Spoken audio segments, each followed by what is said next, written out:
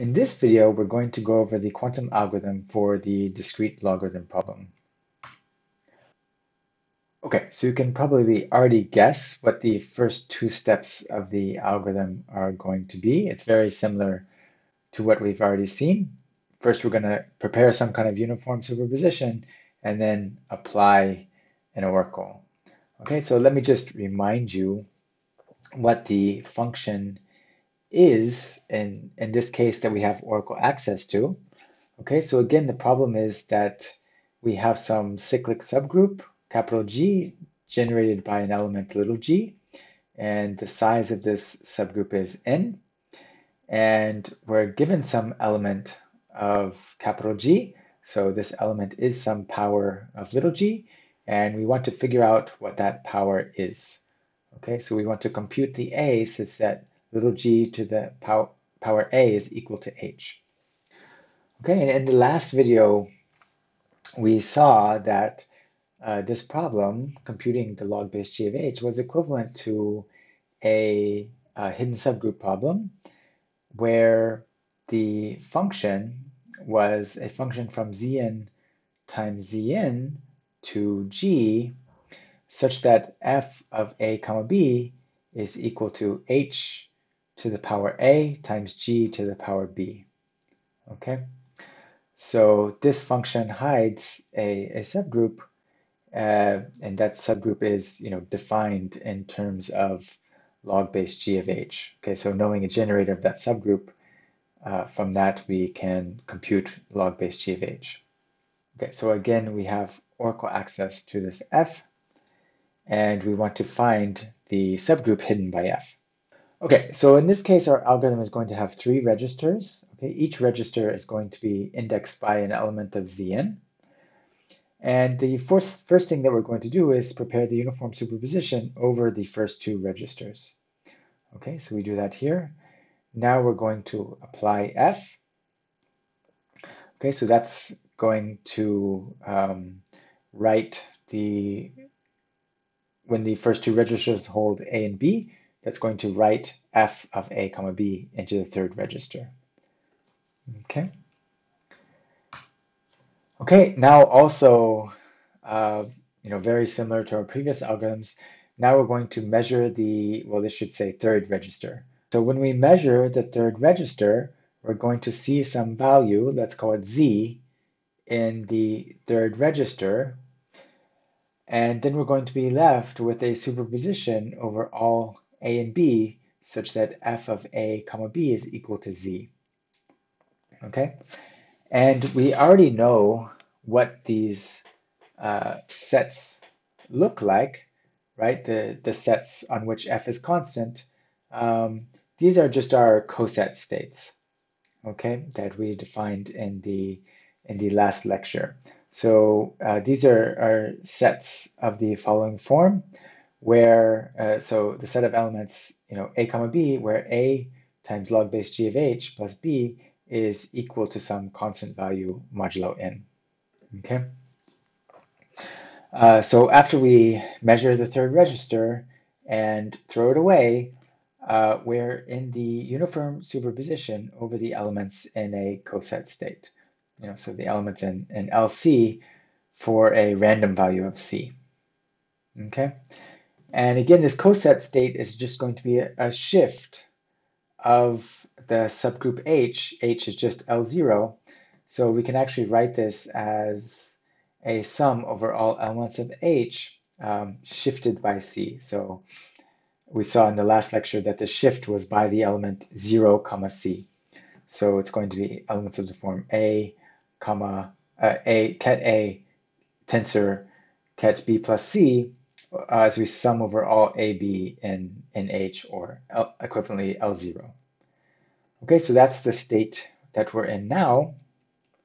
And now, of course, as a third step, we're again going to apply the Fourier transform. So since the group that we're working in now is Zn times Zn, we want to apply the Fourier transform over Zn times Zn.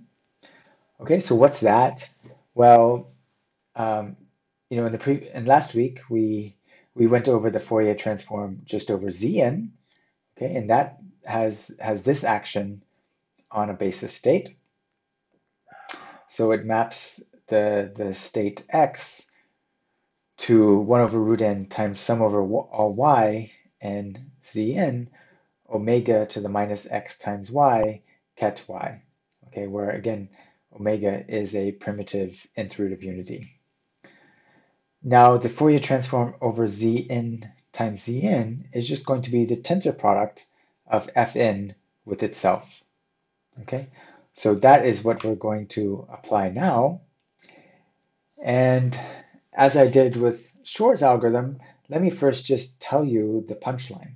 Okay, so the punchline is that when we apply Fn tensor Fn to this coset state, what we're going to get is a uniform superposition over elements A comma B in the set S. And then, we have some phase here, but that's not going to be important for us. And what is this set S? Okay, so S is the set of elements of the form B times log base G of H mod n comma B, okay, where B ranges over Zn. Okay, so this is very similar to what we saw, say in the period finding problem. Okay, so the zero non-zero pattern doesn't depend on which coset we're looking at. Okay, so it doesn't depend on the value of C. C only plays a role in this phase here.